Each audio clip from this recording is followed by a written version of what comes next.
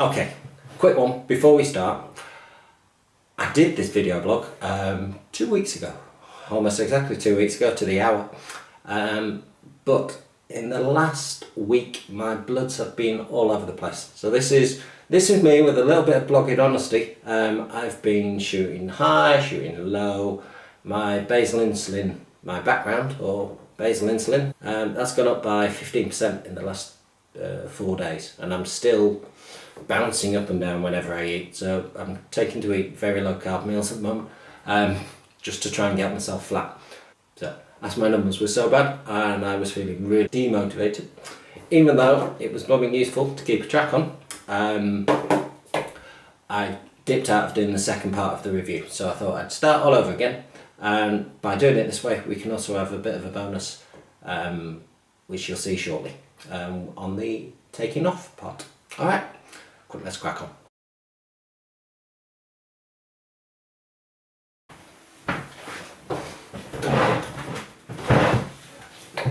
Hi, welcome to the latest version of the Tangerine Diabetic video blog. It's been a few months since I last did one, when I was doing the 640G for Medtronic.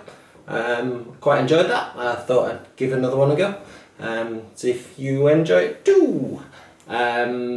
So what am I going to talk about today? Well, I keep an eye on my written blog every now and again and just see the number of visitors, which posts I do get the most interest, and without a doubt there's two at the top, always at the top, regularly the most read, and they are related to the Abbott Freestyle Libre. I also have a tendency to call it Libre because it's written L-I-B-R-E, Libre. So if I pronounce it Libre or Libre, I'm talking about the same thing. What do we know about the Abbott Freestyle Libre? Well, it's a small device that sits under the skin, on top of the skin, that continuously reads my glucose reading in my blood. It's measuring the interstitial fluid, not my actual blood glucose. So that's, if you've saw the blogs on the 640G and the CGM there, you'll know the difference, and that means there's a slight delay of the reading you get from a finger stick blood test. Ooh, there's my finger. If you're taking blood out of that, you get a different value to if you're taking blood out of my arm. You are sensing the blood out of my arm, sorry, using the Libre. Right, so what's it look like? Well, this is the box it comes in. For those that like a bit of box opening filming, we've got that there, nothing exciting, the numbers on the bottom. It's a fairly neat, tidy little box. And also with it, you need a reader. Turn it on, it's going to give you an error message. Turn it on, hold up, scan to check blood glucose. We'll come to that in a minute. So you need one of these and one of these, and that's your kit. That's all you need to get reading. Wait, you also get one other thing. Hold on one sec.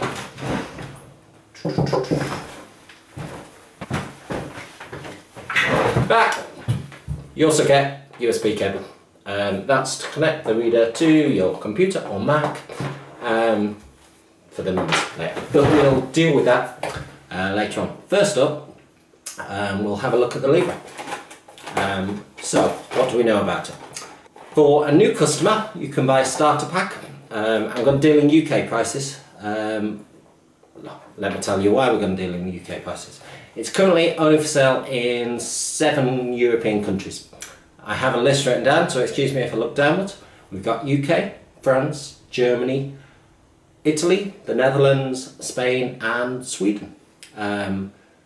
It's set to either millimoles per litre or the mg/dl setting, so depending on which country you buy it from. That's preset by the distributor, which is Abbott. So if you buy a Libre from France, it will be set in one type of unit. If you buy it from the UK, it will be set in another. It's just the way it is, it's fixed, can't change that. So what do they cost? Well, each of these in the UK costs, including VAT, list again, £57.95p. However, if you have diabetes or it is being used for someone who has diabetes, You can take the VAT off that, so that brings it down to £48.29p each. They last for 14 days. For those who use the Dexcom or the N-Light sensors, you may be used to being able to extend the life of them possibly. You can't do that with that. Many people have tried so far, not many people have succeeded. It's not extendable, so it's a flat 14 days for just short of £50. I say 48.29. Unlike others, we do have postage to add on top. So one costs 48.29, two costs for £96.58. But on top of that, whether you order 1, 2, you have to add £4.95 postage. The postage allows you to track it along the way. Delivery normally takes 3 days. So we have a cost of about £100, just over £100 for 2 of these, which lasts you 28 days. Say a month, but it's not a month, it's just 4 weeks. And at the moment, if you're allowed to purchase, this is where it gets a little bit weird. Because of stock shortages, you need to be a registered customer of Abbott to be able to buy the Freestyle Libre, and to get onto the list you need to register with them and get on the waiting list, and then you'll receive an email saying you can now apply, you can now buy. Until you're on that spot, I'm afraid you've just got to wait. This is done purely to control the stock levels. They're having real difficulty keeping up with demand on this. It's such a huge success at the start. I don't think they anticipated it being quite as successful, and to be able to supply any failures, and also to be able to supply everyone who's registered to be able to buy, they've had to limit the number of people they can sell to. If you're not on the list, then you may want to buy it in the future. I'd say put your name down, get yourself ready just in case. You can always dip out. You don't have to purchase, it's just a get registered. Once you are registered, you can buy 2 boxes of this. This lasts for how long?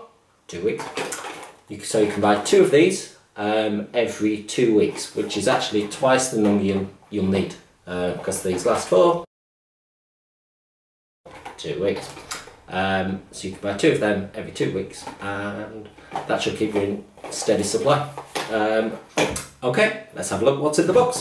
We all like a bit of box travelling, don't we? Right, I'll come close for this so we can get a good look.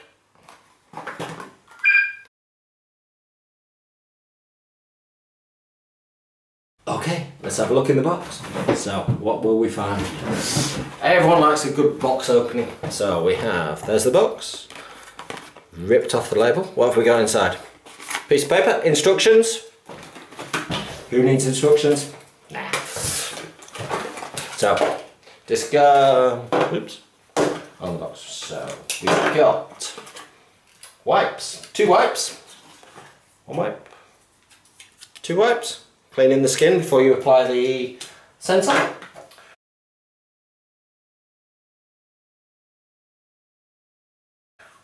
We have the sensor pack, which you can see on there.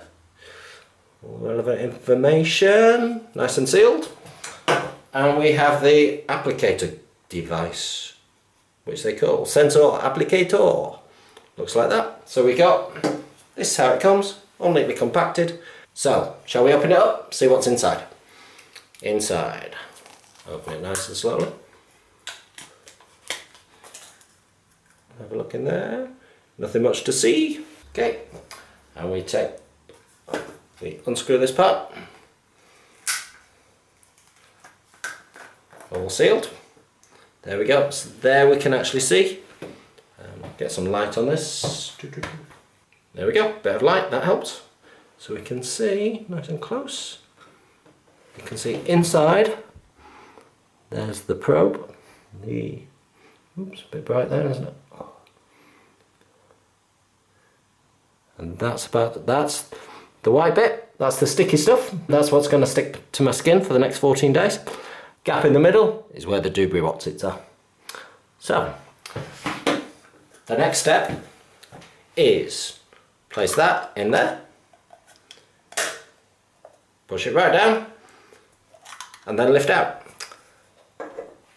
Okay, So this is where we're going to do a little bit of editing. So let's come back. So it's in there. Ooh, nice and good. Right. So the needle can look a little bit scary. So if you're applying it for the first time, either to yourself or to a child, I'd keep that hidden from that person, whoever that may be. I didn't look at it the first time, purely because it doesn't, I don't feel it at all. I've never felt one going in. But if you look at the needle, you think, that's going to hurt. But it doesn't hurt at all. There's other videos of people applying the sensor online, and there's a general look of shock on their face because there's no pain. So, needle's in there, don't need to look at it. It's a needle. We've got diabetes, we've seen needles. So, shall we apply it? I'm going to use another camera for this. Never tried two cameras on the video blog before. Let's see if it works. Hopefully so you can get a good look at where to do. The approved sights are on the upper arm. Myself, I like to keep it just above the t-shirt line, so it's completely hidden. I have tried ones a little bit lower down, thinking they won't get catch, and they don't catch. They just show. It's not really a problem. It's just 100% hidden, totally out of the way. Right, shall we go for it? I may move the camera. Hold on one second. So, we've got a bit of a side profile there. Got the camera down there as well. So, let's give it a go.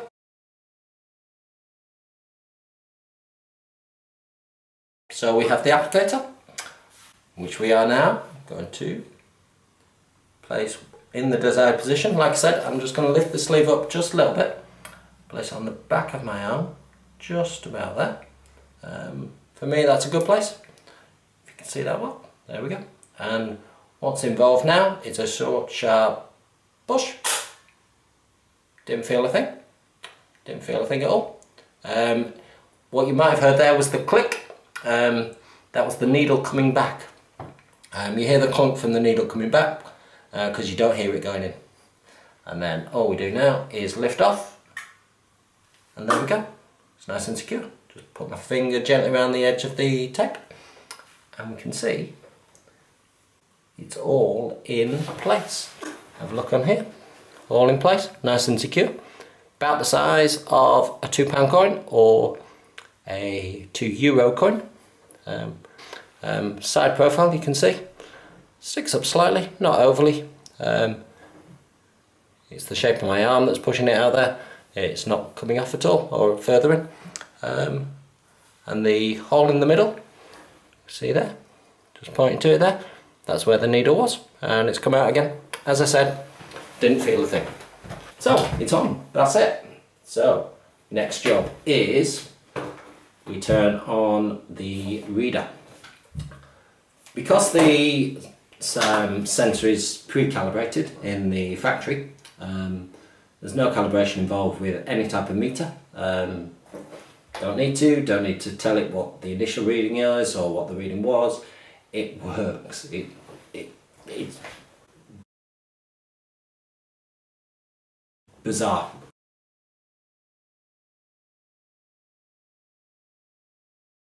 When I first started using them, after using the end lights, it blew my mind a little, because obviously you need to calibrate your sensor to keep it in line, but you don't. Occasionally, I've never had it, but some people have experienced it where the readings have just been totally off after a few days. In those cases, phone up Abbott and they'll send you a replacement. What Abbott do say is for the first 24 hours, the readings might be slightly off. This isn't to be unexpected. It's from the trauma of the needle going under the skin and disturbing the tissue around the sensor. It's nothing about the inability of the sensor.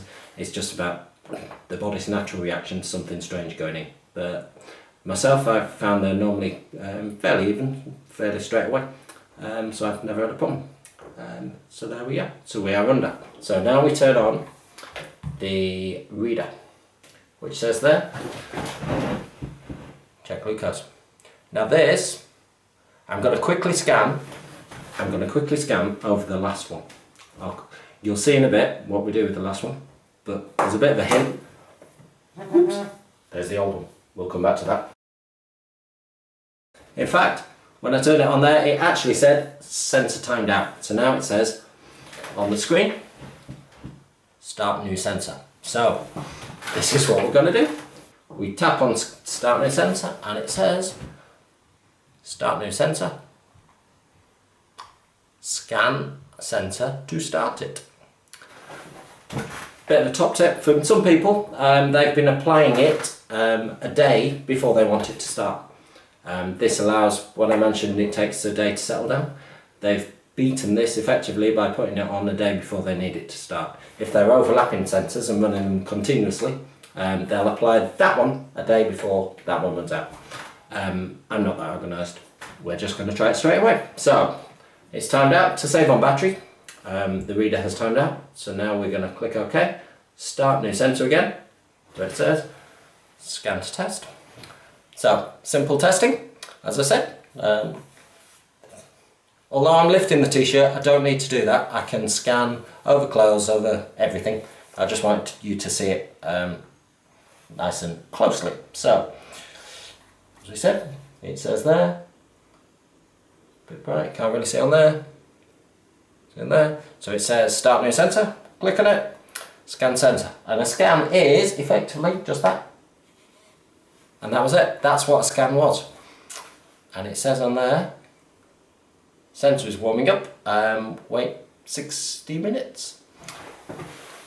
So that's it. We've now got to wait for 60 minutes while that does that, and the excitement starts to build. The tension is great. You'll have noticed when I scanned, it vibrated, or you might have heard it vibrate. There's different options on here. We can turn sounds on, so we'll turn the tone on again, so we'll click OK. And let's have another scan. So check glucose, new sensor is starting up, scanner can be used in 60 minutes, and it beeped to tell us that. Try it again, look, it just says come back in a minute, in an hour. So that's what we'll do. While we're waiting, I'll do something else related to the old sensor that you'll be able to see later on in the video. I'll do a bit of chopping and changing so we get sequential. Okay, see you in a bit. Back, how am I doing? 53 minutes. I'll be back soon. Okay, we're back. So, we have had a bit of time since I inserted the Libre sensor, and I may need an assistant for this. Yeah. Come and sit down. Right, so we just had our tea. What did we have for tea? Fish and chips. Fish and chips. And my case chips and gravy. Chips and gravy? Gravy on top? No. What do you do with the gravy? Dip it. So, we have the scanner, which now says, can read that, I'm not sure if you get there, here we go. Check glucose. So we can do that. We know where the sensor is. Take the jacket off, take my caddy off, just to show. Oops, it's going to say time out. Yeah, right, so it's still on there? Yeah. Still there, nice and secure. We'll put the jacket on, because like I said earlier, you can do it over clothing. Also a coat, if you've got a coat on top, if you're out in town, you can do it. So what's it, you said scan the timeout, so what did you press? Just the menu button. So what's it say? Scan sensor to check the glucose. Go on then. 4.2. 4.2. And we can also see. It's pointing 4.2, which way is it going? that way. Is it flat or going up and down? It's flat. It's flat. Let's have a look at, here we go. See if we can see it nice and close. Get it in focus on the scanner, not on the marker. So you'll see the gap in the middle there. The other line is where my last sensor ended. And this line is the one that's just begun. So it's just plonked a dot at the start of this sensor. So that was the hour warm-up. So we had to wait an hour in between scanning, in between inserting the sensor and scanning. And the 14 days started when Mark adjusted the first scan. So that's the 14-day countdown effectively. And if we touch the screen, have a look. And we still have here the box we opened last time. We still have the box. Scan it again. Can see if you've got it. It's there. Number 4.2. 4.2. Right. Again. But at the top, you might be able to see there, it says at the top, ends in 14 days. So it always tells you how much longer you've got on the sensor. The sensor takes a reading every 60 seconds, so that's every minute. But the graph on the screen is the average reading over the last 15 minutes, plots a point on the graph. So you may have been up or down on the graph, higher or lower than the actual points on the graph, but it always takes your average reading to plot it onto the graph. But the actual, when you do a scan, that's no more than a minute old, and it's a scan at that point. Obviously we're measuring interstitial fluid, so that can be up to 9 minutes ago. If you take a blood test, that reacts. That information comes, yeah, that takes quicker, that's straight away. Because it's measuring the interstitial fluid, which is on your arm right here. Can't see it, but you might be able to see where I'm pointing. Yep, because it's measuring the interstitial fluid, it's not as fast as the blood glucose. There's no way really around that. We've got really fancy algorithms in here to try and make the prediction a lot better. And we'll have a look at another look at that later in the week. We'll do some more scans. We'll also have a look at the graphs on the reader. If you've got any questions in the middle, I'm going to post the video onto the website. If you manage to get to see it in between the first and the second lot of videoing, ask me a question either through the blog itself, which is tangerinediabetic.blogspot.com, or on the YouTube. Ask me a question and I'll do my best to answer it next time. See how it's performing, how it compares. We'll do some before and after blood tests as well. So we'll take a blood test, then do a scan. Whoops! Ooh, I caught it. A scan 5 minutes later. See how it does. So that's it for now. That's all for Not much. Not much. It was a fairly short one tonight. For you. Will you help me with the next one?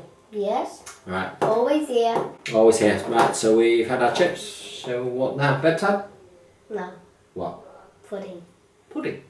What do you have for pudding? Viennetta. Okay. Time to go and dish up some Viennetta. Thank you very much. Be back soon. Cut. Hi. So a little postscript to what we did before. We're now a couple of hours later, and let's just do a quick scan to compare it with blood glucose and see how they compare. Okay, so Freestyle Libre, check glucose. So it's check scanner. There we go. Scan my arm. Do it with one hand. There we go. And the number is 5.4. Happy with that? Very happy with that. Right, hold on one sec while I do the old-fashioned blood test.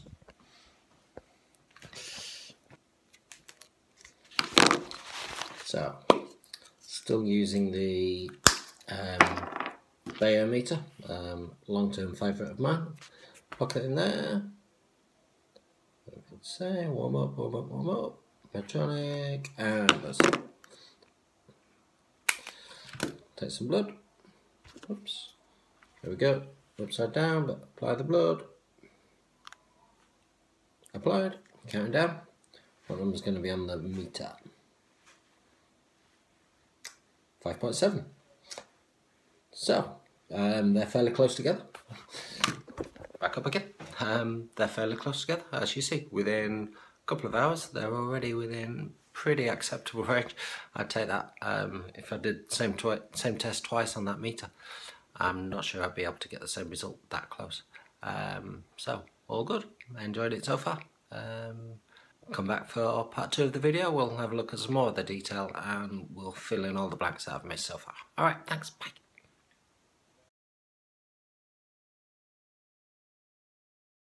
Hi. Right, I talked about the old sensor before. As we know, this has had 2 weeks on my arm, so it's worth having a look at it, just see what condition it's in, and also if there's been any irritation underneath the skin, underneath the sensor on my skin. I've never had any reaction. I know some people do, and they treat that in various ways. I never have, so let's have a look. So let's have a look. So we'll have a close look there. You can see the edges of the sensor coming up slightly.